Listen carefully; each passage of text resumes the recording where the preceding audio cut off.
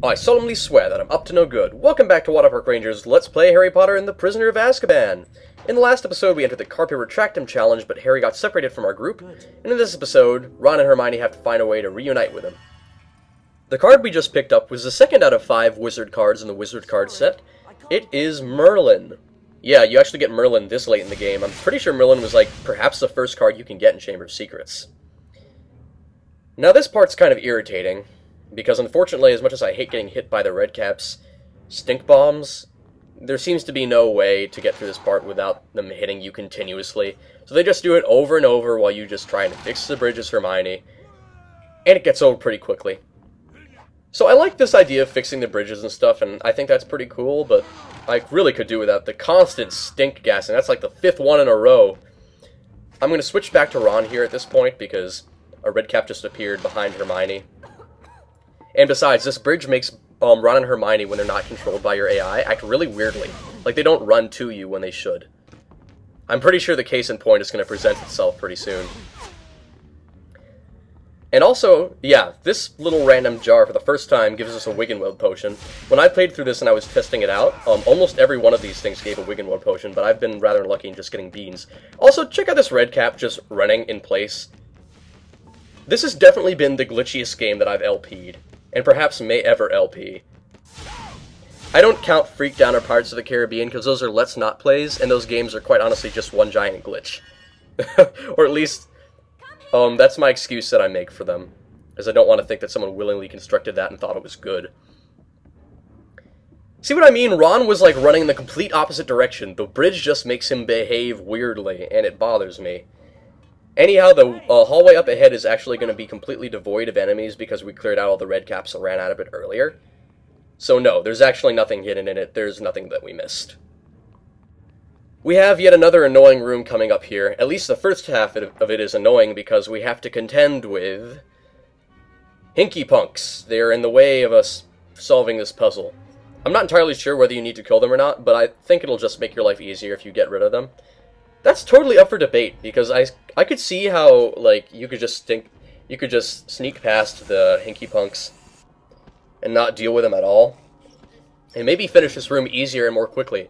But I was always under the impression that you had to kill every enemy that you met in a room in a challenge chamber in order to move on. I mean, obviously that's not true in Chamber of Secrets, considering that ghosts are invincible, and you couldn't really kill fire crabs until you learned Incendio. That's a problem with Hinky Punks, is you can't really get the Lumos on them when they're running. You have to make it so that they run up against a wall or get stuck in a dead end or something. By the way, if your partner gets like too low on HP during this point at any point, just go over and heal them with a Wiggenweld potion. No point in having to let them die. Just use the Wiggenweld potion, that's what it's made for. Alright, he's solid, and we defeated him with our Dark Forces Flipendo. Makes it so much simpler. Aha! I think I was able to get Hermione to avoid that. Oh, or at least, I was under the impression that Hermione avoided that, but now I'm not entirely sure. I'm not entirely sure. Looks like this Hinky Punk's in a pretty good position for us to hit him with Lumos. So we're actually going to defeat these enemies quicker than I normally do. Yep, we got him. Okay, thank God they're gone. And now we can move on to the puzzle proper. This one is actually kind of complicated, because I'm not sure if I ever solved it legitimately when I played it. It could be that the way that I found to solve it is the way you're actually supposed to do it. First things first, you've got to get Ron to use Lumos Duo. Well, I mean, first things first, I wanted to heal Hermione because she lost some HP and we're going to be fighting plenty more enemies. Don't want any deaths if I can avoid them. Besides, Hermione has already died too many times. I feel bad for her. So, what am I supposed to do? Oh yeah, we gotta freeze the fountains in order to get Ron to climb up on them. But besides that, Ron is gonna have to use Lumos Duo in order to start off, charge up that light orb over there. I guess I kind of had like a brief brain fart when I was recording this, because I totally forgot what I was supposed to do as I was commentating on it. This is just, I guess, a more complex puzzle than I remember it being. And like I said, I never found the legit solution. If there's a legit one, please let me know. Or if I did find the legit one, and this is it, and this is the same way you solved the puzzle, let me know that also. I know this is like asking a lot, because a lot of the people who seem to enjoy this LP played the game a while ago, just like I did when I was young, and might not remember it as well, and they're watching us to jog their memories.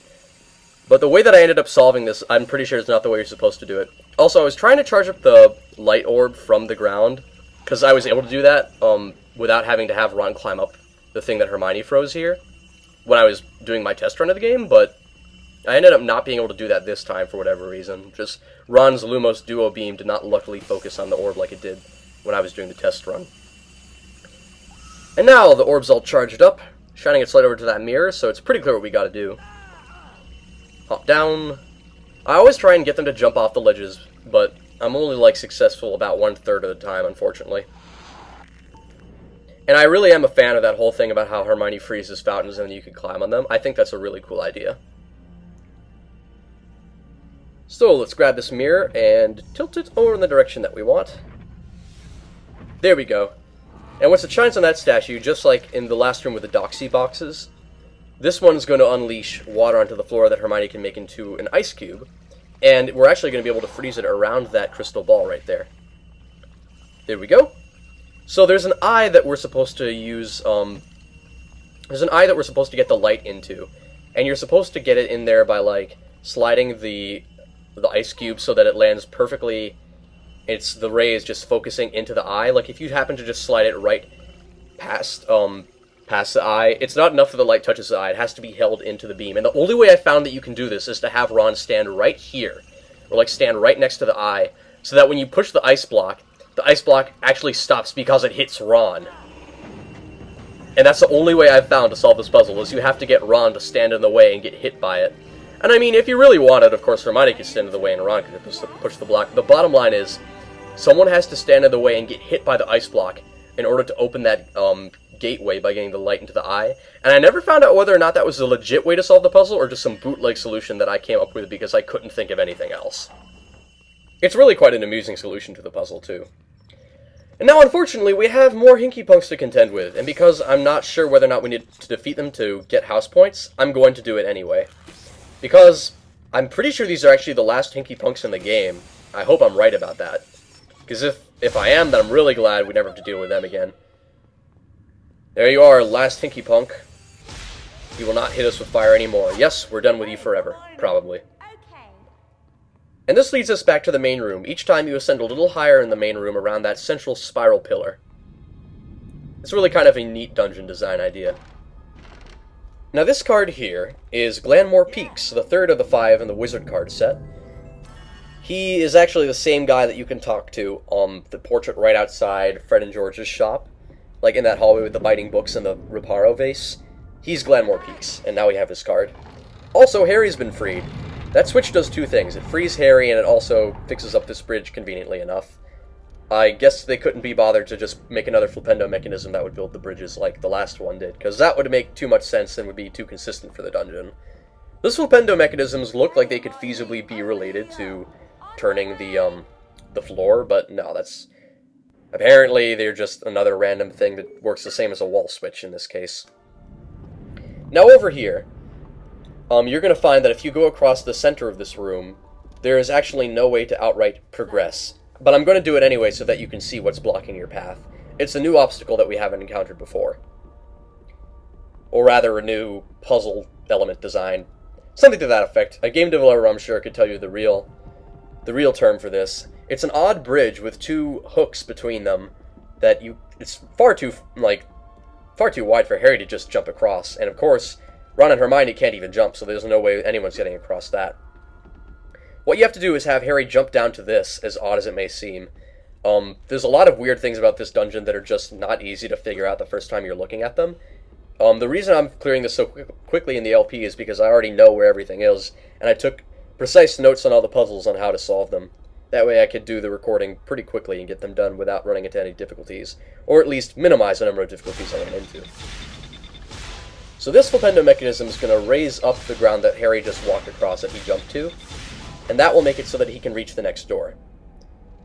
Be very careful on your way down here. You don't want to have Harry just jump, because then he'll fall into the abyss far below.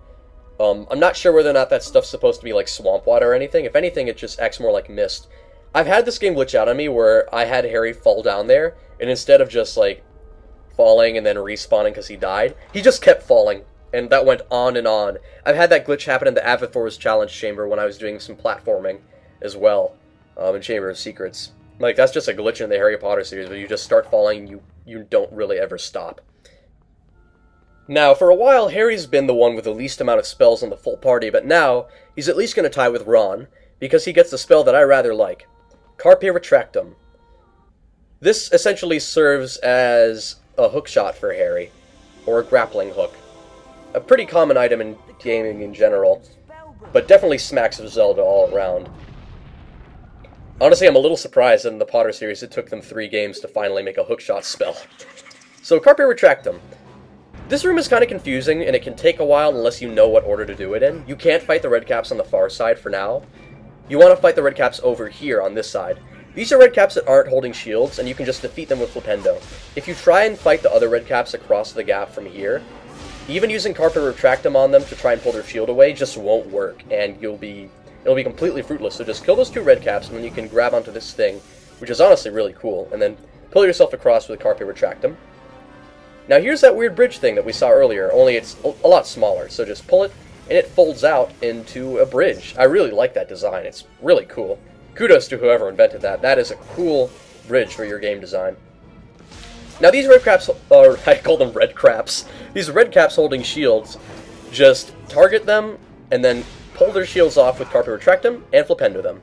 So from now on, anytime you find a redcap that's holding a shield, know that Harry can use Carpe Retractum to pull off the shield. Doesn't always work though, so also keep that in mind. Carpe Retractum on shields is not always the most effective way to fight those redcaps. Sometimes it's better to just have your party members distract them while you sneak up from behind and defeat them. Though, more often what happens is you try and fight them and your party members sneak up from behind and defeat them, which honestly is quite alright in the end, because it just serves the same purpose, which is you winning against the shield redcap, which is really what you want all along. Now we've got kind of another cool part. We're on the opposite side of that bridge we saw from earlier. It's a lot longer than the one we previously saw, so what you gotta do is pull it once with Carpe Retractum. It's gonna fold out as far as it can. You can't pull it any farther. Now have Harry jump across, because it's close enough to get it right where you need it to go, and then pull the other half of the bridge towards you. If you try to keep pulling the same side of the bridge, it just won't work. You actually have to jump across to make it work, and it makes a lot of sense. And I think it's really cool, so I have no complaints about that. In addition, Carpe Retractum can pull off things that really make sense, like random grates in the wall, like that one down there. This is like a one-time thing, just pull out that little grate, and you never see that done again. And I actually really like that. It just makes it feel a lot more natural, and it's not like just a random puzzle element. It was an actual grate that Harry pulled off. It's the little things that matter. So Hermione sneaks behind there, hits the switch, lets the whole party through, and the 3 of you together are going to be able to overcome the challenges that face you up ahead. The challenges are an army of redcaps and then the boss. We're actually going to save the boss for next episode, due to the way I've decided to split these up. Hey Hermione, over here. I don't know. I'm guessing we're going to have around 20 episodes when this LP is complete. Probably less than Chamber of Secrets, but a lot of the episodes have been longer than my Chamber of Secrets episodes, so no big deal. So we have a real army of redcaps here. There's at least 9 of them. I'm not sure really what the deal with these wooden shields is. I think that you can break them with Flipendo, but maybe you can also pull them with Carpe Retractum. Some of these redcaps do have shields. Others, I'm not sure whether they have them or not. I just try to get on the side of redcaps that aren't shielded and bring them down with Flipendo. It's really quite chaotic, and I have no advice for you except try and back up a little bit. That way, if a redcap runs to you, it won't be able to hit you with his club quite as easily. See, I wasn't sure whether or not I was able to de-shield that redcap, even though I was pulling on him with Carpe Retractum, but it didn't matter because my party members finished him off. Now, the door up ahead, that's where we're going to find the boss. And before we go in, I do recommend that you heal up everyone with Wiggenweld Potion, because there's no point in dying on this boss, and you just want to make sure that everyone's in ship shape. You can't always rely on their AI to dodge attacks. That's definitely true during bosses, and since bosses tend to do more damage, generally speaking, expect your party members to get hit more. Ron was the one with most of the Wiggenwelds, and I've been wanting to save Wiggenweld for Harry. I wonder if I ever call these potions Polyjuice Potions by mistake. I probably do. Maybe I even did it recently without realizing it. Anyway, for now, this is Mischief Managed.